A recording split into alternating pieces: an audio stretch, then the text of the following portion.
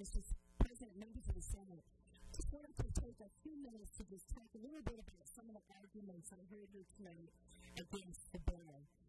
First of all, the minimum stay, I have that as well. And I want you to know that over the long term, over the 7 years if we're in Medicaid expansion, we actually saved $226 million for newly eligibles. The number that was referred to is for those that they call the woodwork effect. There are people who are currently eligible and don't even realize it. And whether or not we expand Medicaid or not, that just will be there. Nothing to do with Medicaid expansion. It is a savings by expanding Medicaid to the state of Iowa. But you bet we're concerned about the debt. It's the responsible thing to do.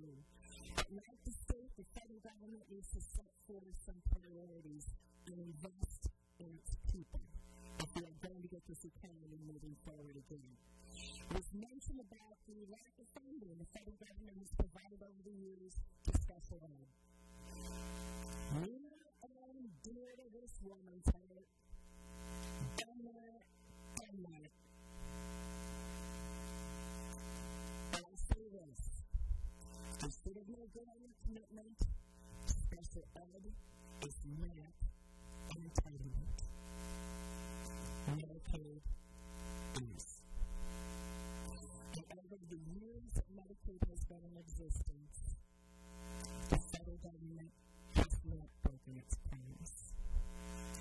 And then, of course, I could also suggest that the governor's plan, whenever we see the details, we are assuming that he is not going to be seeking federal money for his plan. What comes after he does?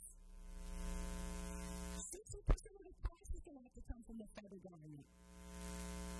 So the $162 million in new money we got to find in this state to support that plan, we're halfway toward that $227 million in new federal money. New federal money. So there is a cost to the federal government, regardless if we do the governor's plan or if we do Medicaid expansion. The costs are there. The difference is coming up with some of Brownstone. The Medicaid expansion plan includes those between 101 and 138% federal poverty line. That's what we're talking about. The governor's plan does not.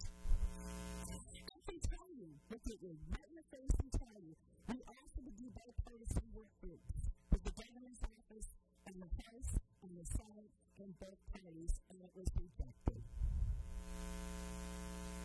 We agreed to the whole integrated care system and made changes during our committee work to include that in this legislation.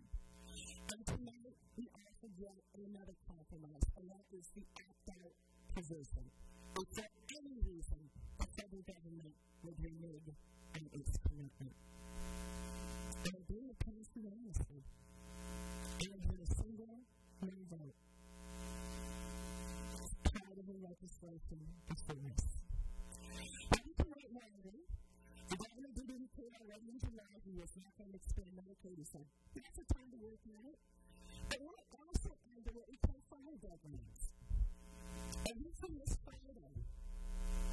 Our bills have to be out of one chamber and out of the committee in the opposite chamber, the other chamber.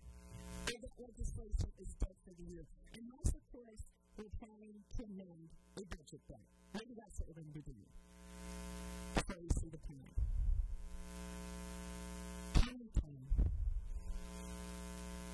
Time to present something to the legislature that has some detail. We'll wait to see what it looks like. But I have no doubt in my mind or in my heart that the Medicaid expansion is not only financially smart, it is the morally right thing to do. With that, Mr. President, I move that Senate File 296 as amended be read for the last time and placed on its passage.